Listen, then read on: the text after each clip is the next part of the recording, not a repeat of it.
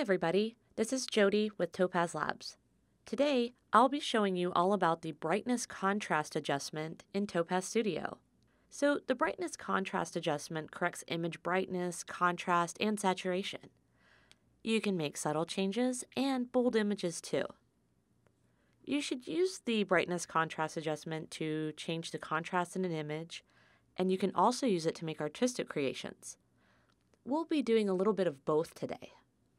I've prepared 3 different images to show you what all the brightness contrast adjustment can do. We're going to make a subtle change, an extreme change, and we'll do a little bit of both in the third one with masking. In our first image, we have a rose, and I think we can make this image really powerful with just a few changes. I'll show you how to use the adjustment and what the sliders can do real quick before we get into anything a little bit more complicated. Let's go ahead and add the adjustment. Now, when you open the adjustment, you'll see that we have all the tools here that we normally do, presets, and 3 sliders right here. The brightness slider does exactly what it says. We can go this way to make the overall image brighter, and this slider is so versatile that it goes all the way up to pure white. If we reset the slider and we go the other way, our image will become darker and darker all the way until pure black. The contrast slider, which is the second slider, if we change it to go this way, you'll see how the image is affected, how black and how white the highlights get. If we go back the other way, we'll start to get softer and softer until we get to this point right here where the image is gray, and then it starts to inverse. This is a really fun effect, and you can make a lot of artistic images with this. I'll show you how to do that a little bit later. Right now, let's go ahead and reset our slider. The saturation slider will change the image color. We can have a very saturated image here. And if we go the other way, our image will start to desaturate until it turns black and white. And then once we cross that threshold, it inverses. So we can also make some really artistic creations with this slider as well. For this first image, I don't think we need to do anything too extreme. This image could just use a little bit of changes.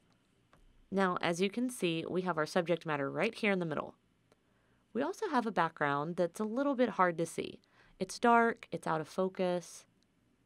We have leaves up here. Maybe a little bit of fence back here, but I think we can make this image really pretty. Let's go ahead and use the brightness slider to brighten things up a little bit. And we can see a change already. We'll use the contrast slider to make a change, and you can immediately see how the background is affected. So now it looks like we actually shot this rose maybe in like a studio on a black background with a main light. It's really pretty. But let's make it a little bit more saturated. There we go. Perfect. So with just a few basic edits, we went from really simple, pretty image to something really powerful and beautiful. Now let's get into the fun stuff. For our second image, I have a very simple photo right here of 5 little flowers with only 1 in focus.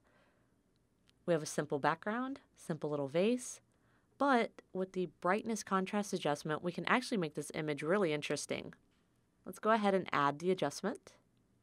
And I think for this adjustment, what we'll do is we'll actually just use that inversed contrast here. Now, if we go over here to masking and we invert the mask, we're back to our original image. And what we can do is we can use the brush, and here with mask density, we can make it lighter or darker, bigger or smaller. So we'll go about right here. Might be a good size. And softness, we can make the edge of the mask softer or harsher. Perfect. So let's go ahead and use our brush mask. And now we have a really fun inversed color flower. We have this beautiful cobalt blue coming through instead of that mustard yellow. I think this is a fun way just to add something unexpected to a rather simple image.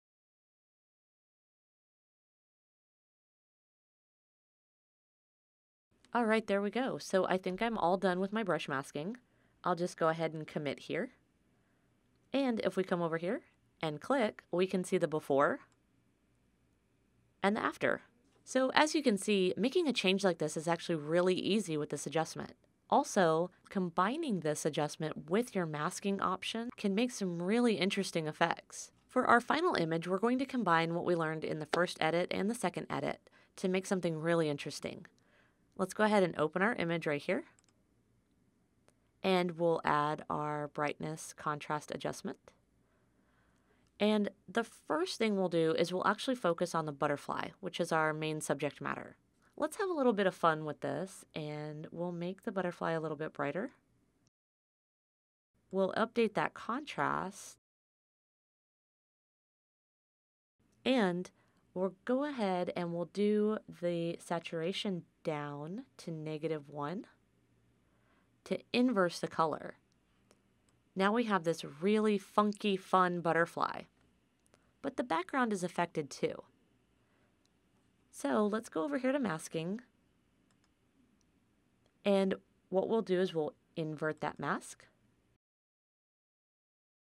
Actually, I didn't mean to change the brightness on the image. What we'll do is we'll undo.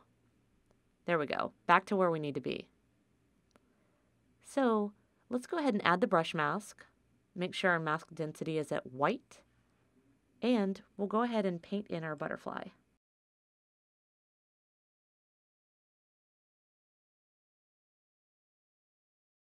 Now we have this really fun blue butterfly. We'll go ahead and touch up our masking just a little bit.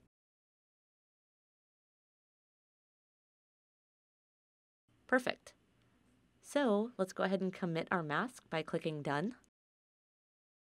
What we'll do now is we'll actually focus on the background. So let's turn off our layer and add another.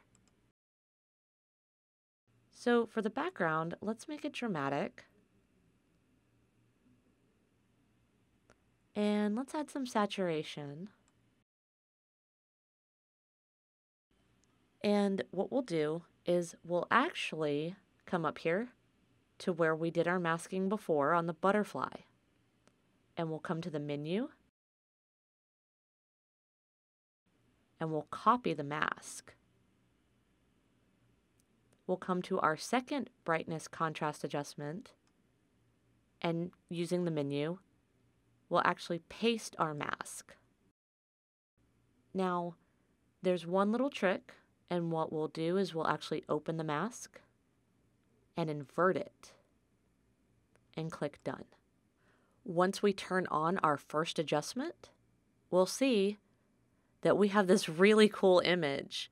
We have a very surreal and colorful butterfly that looks realistic, but also it looks really out of this world. And it's in this beautiful, colorful, and contrasty background. So you can really see the differences that you can make in an image with this adjustment. You can make anything from something subtle to something fun to something questionably realistic. So don't be afraid to get in there and try some things on your own. Also, if you want to see how to do the butterfly tutorial word for word and step by step, check out the blog on web.topazlabs.com. We'll have a lot of tutorials coming up on our YouTube channel. Until next time, have a great day and happy editing!